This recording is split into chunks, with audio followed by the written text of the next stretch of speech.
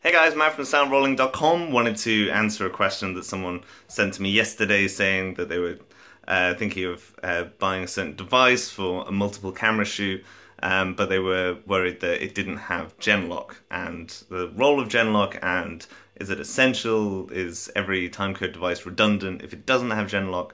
So I thought I'd just cover my general opinion and what I've picked up from other people.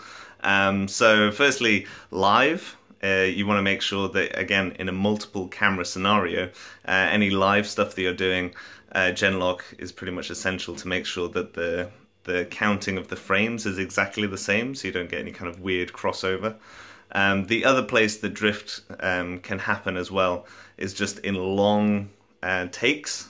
So if you're talking like, I don't know, half an hour or something like that, then yeah, it's more likely drift. The longer you go on, basically, the more likely drift is to occur.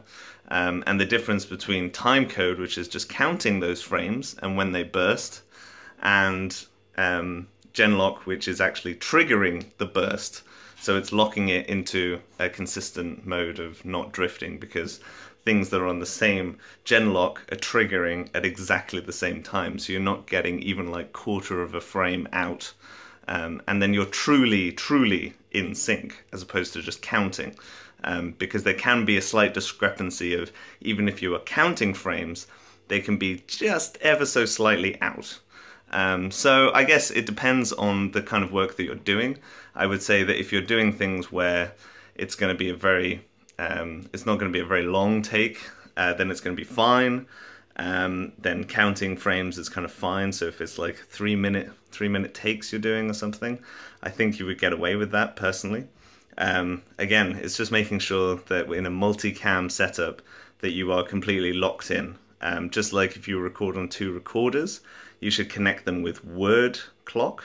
And what that's doing is that's actually getting samples. So it's collecting and getting completely accurate sync between samples of device A and device B, because then you're truly in sync. So think of it like that, I guess, and that's kind of my 2 cents on it. So you can buy timecode devices that don't have Genlock, but definitely if you're in a live scenario, or a scenario with lots of cameras, or even maybe different types of cameras. There's a few shoots where they use different types of cameras all on the same shoot, so maybe you want to put that there as well. And again, at the end of the day, I suppose it comes down to if the client wants to pay for it as well, and that you communicate this as part of an aspect of sync that's important to their kind of workflow and making sure that they can achieve what they want to achieve.